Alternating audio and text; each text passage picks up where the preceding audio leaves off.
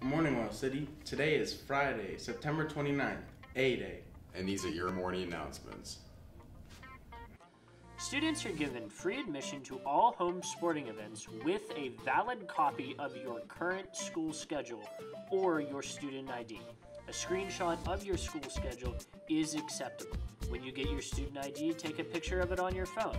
Remember, without your schedule, you will not be admitted into the games for free. The cost to enter is $2. There will be another day to paint your parking spot on September 30th from 11 to 3. Please submit your signed contract and design to Mrs. Fulmer in room 23 by Friday, September 29th. Do you need to write a paper? Are you struggling to get started or need professional editor to help you earn that elusive A you've always wanted? Do you not even know what the word elusive means? Well, come to the Writing Lab. We use big words, we correct errors, and we offer all the writing help you will ever need. Please come see us during 10th period in room 8 every day except Wednesday.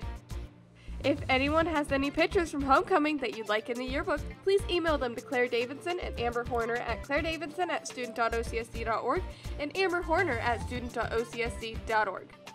This week's Student of the Week is Enoch Gardner. There will be a Spectrum Club meeting Friday, September 29th during 10th period. The meeting will be held in room 5. Attention seniors, senior shirt orders are due to Mr. Levan by Thursday, October 5th. See him anytime to turn in an order form and payment. If you did not sign the 18 in English class and you want your name on the back of the shirt, please stop in to Mr. Levan's room to sign it. Parking permit applications were due by Friday, September 22nd. Any student that does not have a permit must park on the street until purchasing a permit. Student permits are available in the office for $10. The Guild is a club dedicated to gaming of all types. The events are after school until 5:30 on Tuesdays in the library. See you there!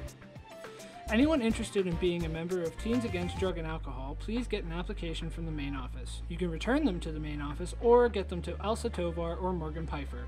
Applications are due September 29th, and the first Tada member meeting will be October 4th in the cafeteria. Please stand for a moment of silence.